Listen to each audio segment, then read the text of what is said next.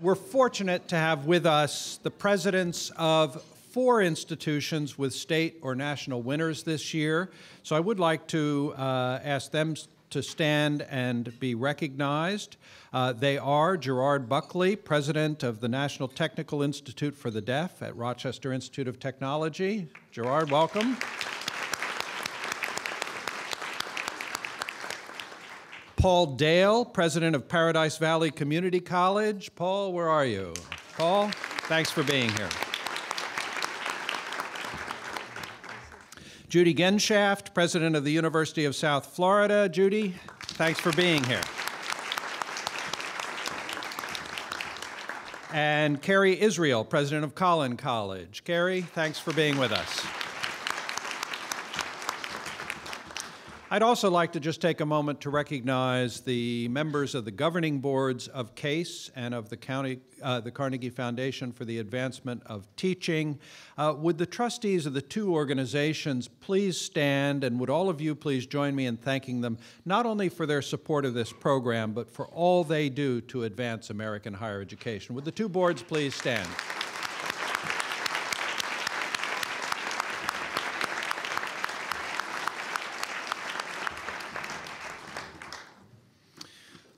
For all of us at CASE, one of the great pleasures of this program is working with our colleagues at the Carnegie Foundation. In addition to helping us guide the development of the awards, the Foundation underwrites a portion of the costs of administering the program. They also provide a $5,000 monetary award to each of our national winners. Most important, the Foundation conducts the final round of judging that leads to the selection of the 4 national winners.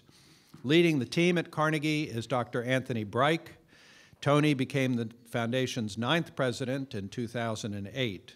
Previously, he taught at Stanford University and at the University of Chicago, where he helped found the Center for Urban School Improvement. Would you please join me in welcoming Dr. Tony Breich to the lectern? Tony?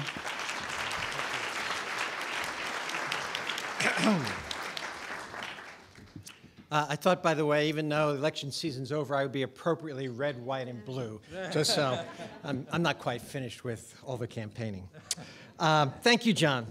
We are now in our 3rd decade of co-sponsoring this event with the Council for the Advancement and Support of Education. And John, as always, it's a pleasure to share this work with you.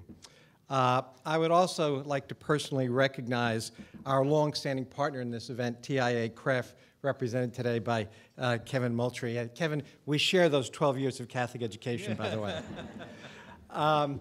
In its initial incarnation, the Carnegie Foundation played a major policy role in securing pensions for college and university faculty. So something probably a few of you know, but that was our early history. And in that capacity, we were actually responsible for the initiation of TIAA, and we eventually became TIAA-CREF. And we're delighted to see how well our offspring has done. And the only thing I say is that when I, on occasion, look at the state of our endowment, I wish one of my predecessors had held on to a little bit of what you've done. Undersecretary Cantor, State and National Professors of the Year Award winners, and their honored guests. It is a pleasure to be with you today on this very special occasion. Today we honor our nation's very best college and university professors. Although I am meeting our award winners for the first time today, I feel as if I know a great deal about each of them, having had an opportunity to review their teaching portfolios and to read the inspiring comments offered by their students and colleagues. Late each summer, John and I have the privilege of calling the national award winners to share the good news. John, I think you'll agree that making these calls is a truly make-your-day experience. Coincidentally, I just returned from Oslo, Norway, where I had been invited to address their National Research Council to talk about the new work that's going on at the Carnegie Foundation on improving teaching and learning in our nation's schools, colleges, and universities. Oslo, as you probably know, is the home of the Nobel Peace Prize. And while I was there, I had an opportunity to visit the Nobel Peace Center and the extraordinary venue where our President, Barack Obama, 3 years ago, received the Peace Prize. While I was touring about with my gracious Norwegian hosts, I was asked if I knew this common joke often told among Norwegian children about the speculation that ensues just prior to any such prize announcement. And I confess that I didn't. Well, did I know that a scarecrow had recently been nominated for the prize? I kind of paused. A scarecrow, I asked? Oh, yes, for being outstanding in his field. Yeah, it's that kind of joke. It's actually a good thing my 16-year-old daughter isn't here today, because when I repeat a joke like this, she's wont to kind of turn and look at me and think, kind of shake her head and say, "Oh, Dad, keep it to yourself." Returning to more serious matters. Today, we are among our nation's most accomplished educators, all of whom are indeed outstanding. We are assembled here appropriately in the National Press Building to celebrate their individual accomplishments. Today's national winners, and our state winners as well, have drawn on the best of what we know in their respective disciplines, from basic cognitive and science and learning theory, evidence-based instructional practice, and then added that bit of spice that is their individual creativity to orchestrate extraordinary learning opportunities for their students in their classrooms. CASE and the Carnegie Foundation proudly celebrates these individuals and their accomplishments because rightfully so, they are indeed special. Each of our state and national winners has embraced a special calling: to teach. Each of you bring extraordinary leadership to your classrooms. My challenge to you today is to extend your leadership out more broadly to your departments, colleges, and universities, and your respective professional fields. I'm reminded of that old 1960s Bob Dylan song, "The Times They Are A-Changing." An extraordinary constellation of forces is now merging together. The stable ground, education as we have known it for a long time, is shaking. The institutional tectonic plates are shifting. We are now asking our colleges and universities to advance more ambitious academic outcomes for many more students than ever before. We also want our nation's classrooms to be more engaging and responsive to the diverse interests and needs of all of our students.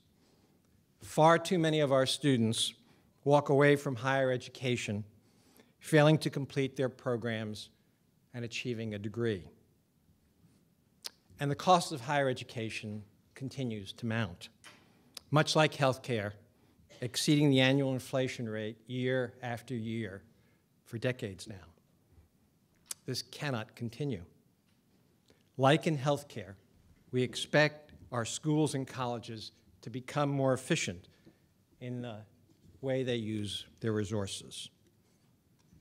Advancing on any one of these goals, increasing overall effectiveness, enhancing student engagement, becoming more resource efficient, would be quite ambitious. Moving simultaneously on all three, what we at Carnegie now call the triple aims of educational improvement, is indeed unprecedented. Yet that is the calling we face today. It is this challenge that speaks to each of our award winners today to take on the mantle of leadership. Now, I know that some believe that educational policy will bring about the needed institutional transformations. For example, we might change the way we hold institutions of higher education accountable and how we might fund them. And others might argue that technology is the answer, that the emergence of massive open online courses, MOOCs, what a strange name, that they will solve the problems we now confront. Certainly, we need prudent policy that nurtures human creativity and supports innovation. Likewise, the affordance of technology are a powerful but still largely untapped resource for educational improvement.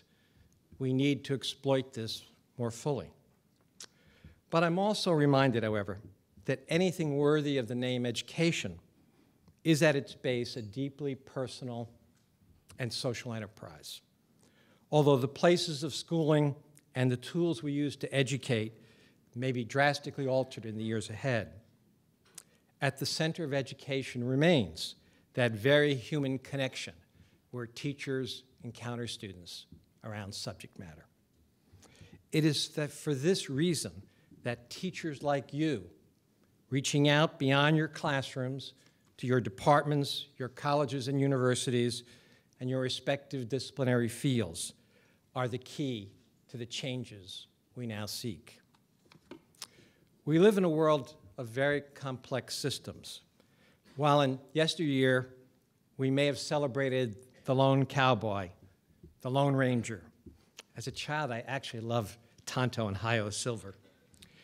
The problems we must address today are far too complex for any one person to solve. Our power, then, is not as individual teachers and scholars, but rather in working together, using disciplined inquiry to improve teaching and learning. Quite simply, we can accomplish more together than even the best of us can accomplish alone. When we structure our work together in networked communities, one that gather and regularly use evidence to improve, there is a genuine wisdom of crowds. Engaging together in disciplined inquiries is also the key to attaining the kind of learning and teaching we want in our classrooms and advancing at scale the triple aims of educational improvement. Each of you here who is an award winner today, you are outstanding in your fields, inspired and inspiring. I entreat each of you to reach beyond the traditional domains of your individual classrooms, to work together in networked improvement communities. You are the change we seek. You are indeed the change we need.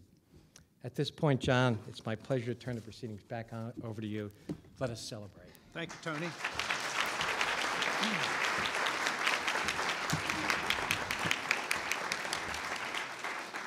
Well, Tony, your remarks have provided a wonderful introduction to these awards and the work of these outstanding professors. I must say, having heard your articulate remarks, Kevin's articulate remarks, Undersecretary Cantor's articulate remarks, I need to get me one of them Catholic educations.